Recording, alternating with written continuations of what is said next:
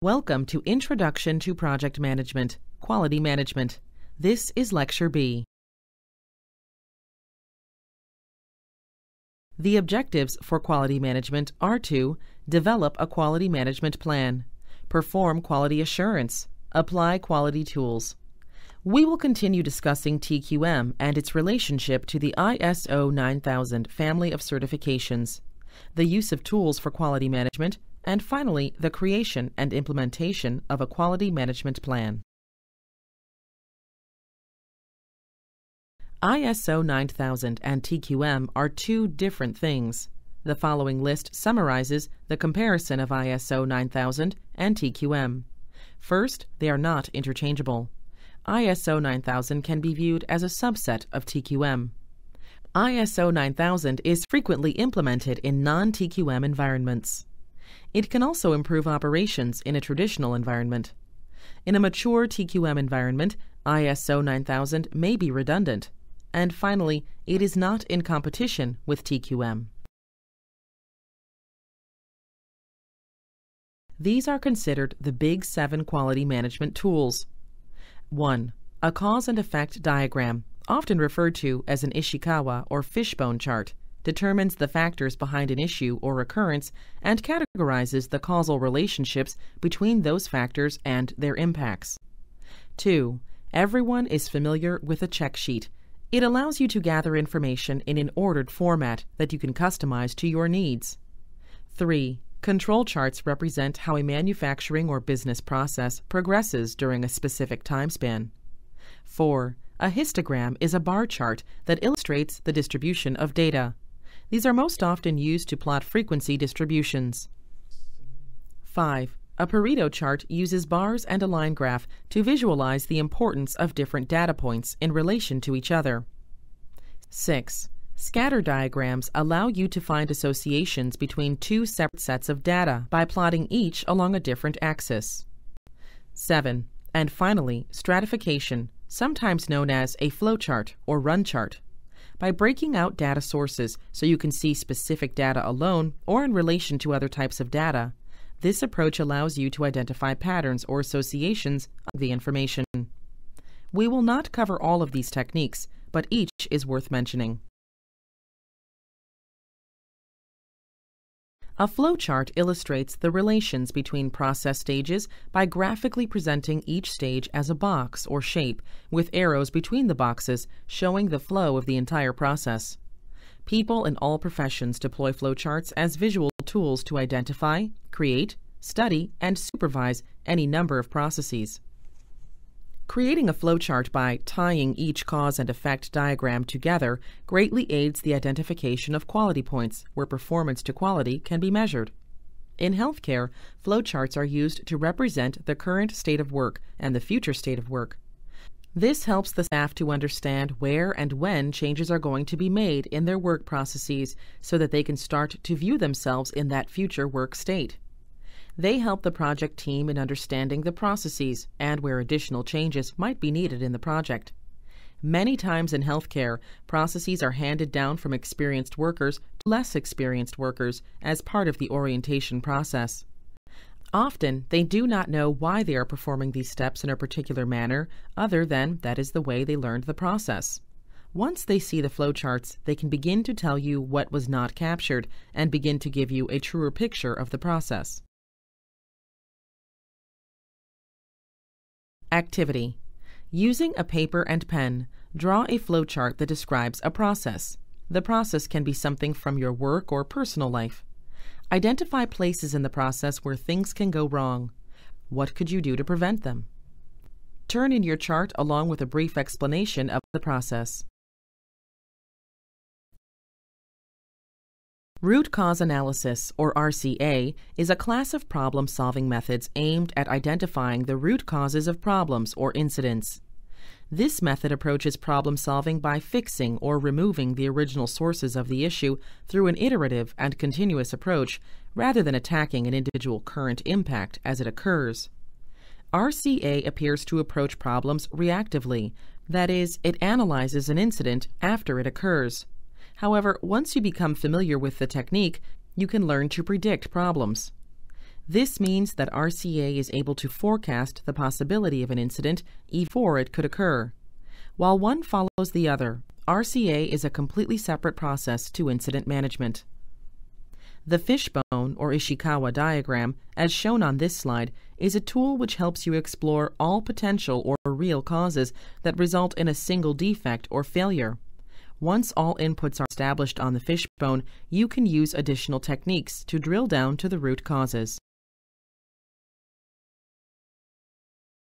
Quality checklists. Uncomplicated and familiar, the check sheet allows you to gather qualitative or quantitative information efficiently and immediately. If the sheet records quantitative data, you may also hear it referred to as a tally sheet. Checklists are used extensively in healthcare, both in the administrative areas and in the clinical areas.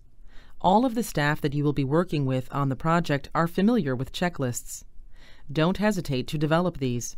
Examples of checklists include new unit checklists designed to remind everyone about the things that are easily forgotten, a checklist reviewing the needed actions before the go live starting several days before down to the minutes before, and team coordination checklists for the day of go live.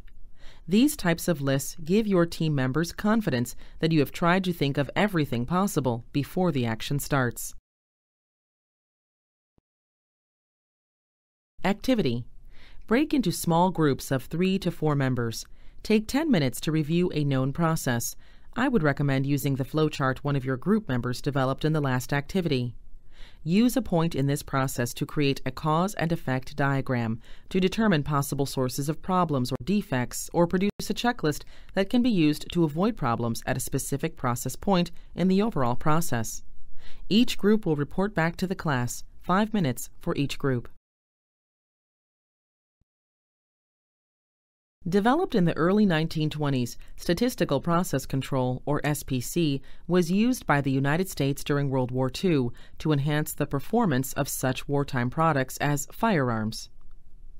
SPC uses statistical tools and techniques, such as control charts and process behavior charts, to improve a process's ability to develop product efficiently, economically, and with the least amount of variability.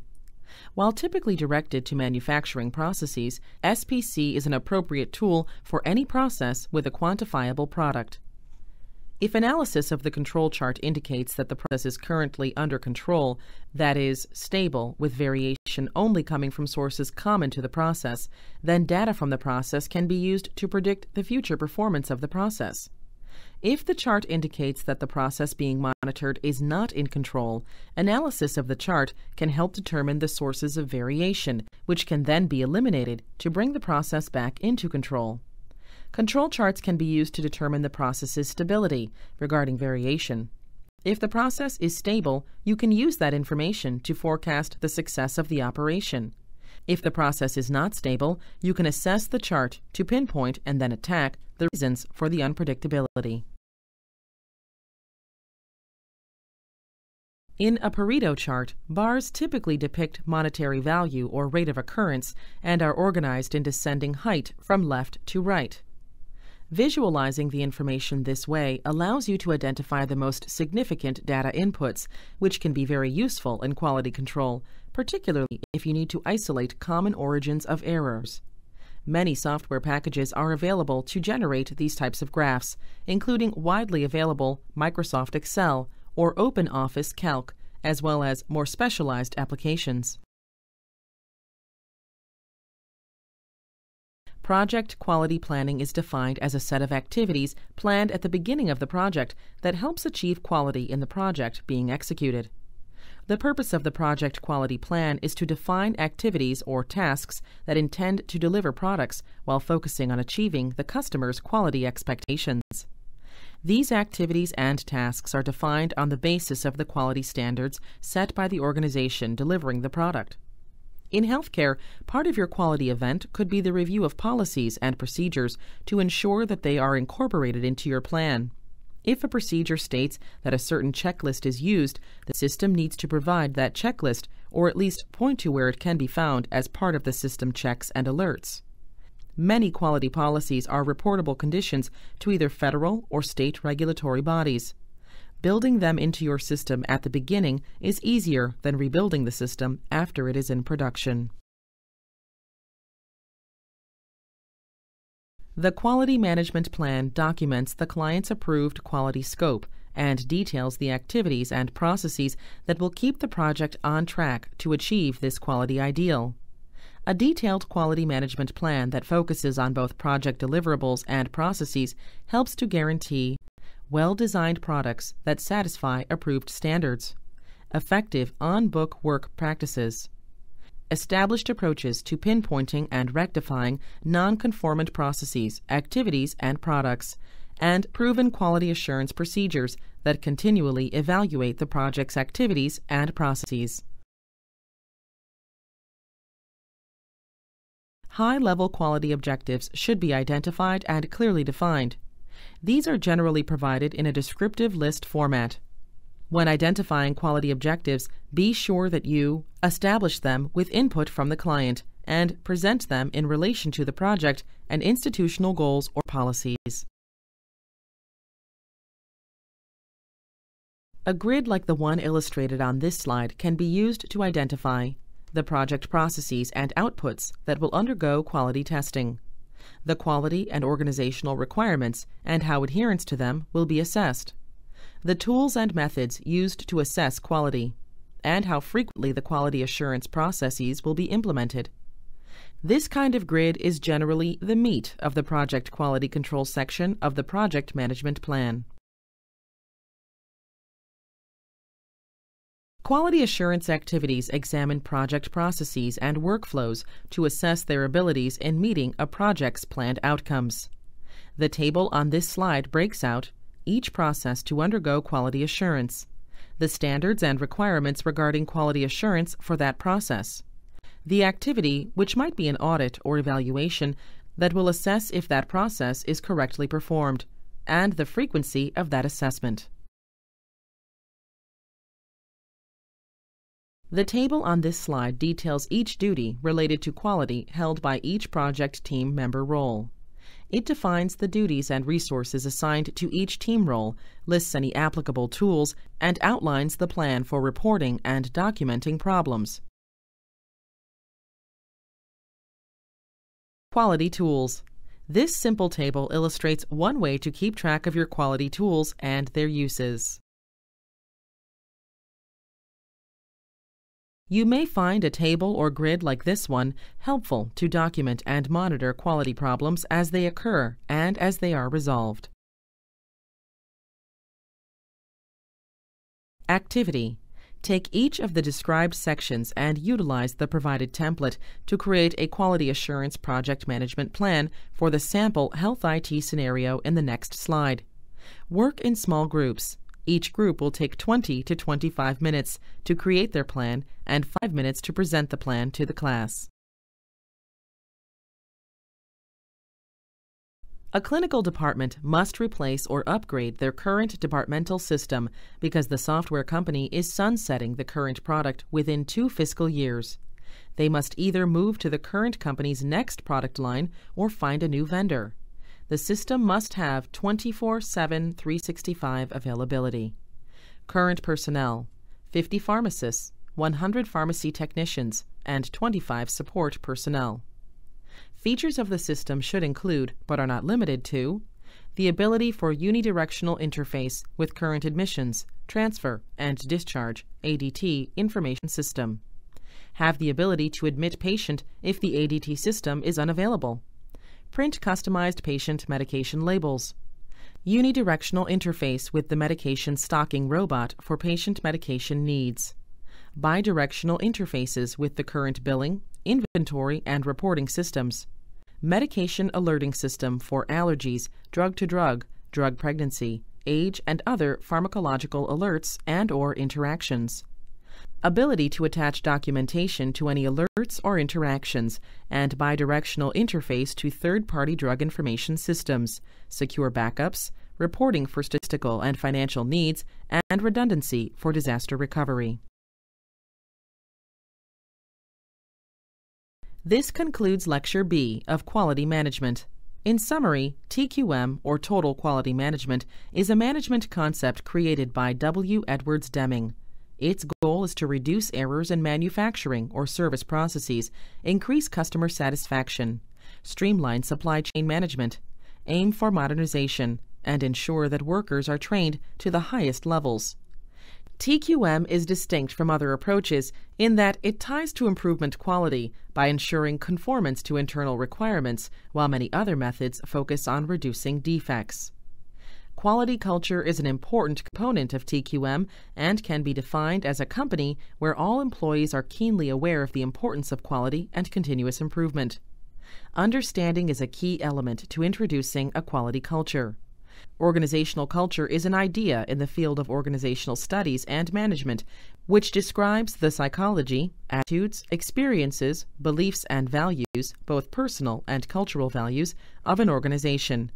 It has been defined as, quote, the specific collection of values and norms that are shared by people and groups in an organization and that control the way they interact with each other and with stakeholders outside the organization, end quote. ISO 9000 is a certification program through the International Standards Organization. The ISO 9000 family of standards has grown over the years and now includes various elements of the TQM philosophy. ISO is not full-blown TQM, but it is a valid certification that requires a great deal of diligence and documentation around quality process, assurance, and control within an organization. There are a variety of tools that can be used in conjunction with a project quality management plan in order to provide both quality control and quality assurance in projects. The tools discussed in this chapter can be applied immediately to projects of all types and can be implemented using standard Microsoft Office software such as PowerPoint, Excel, Visio, and Project. Your quality management plan will outline and document the degree of quality required by the client. It will also detail the planned implementation of activities to guarantee that quality. This unit has provided a basic overview of each section of a project quality management plan.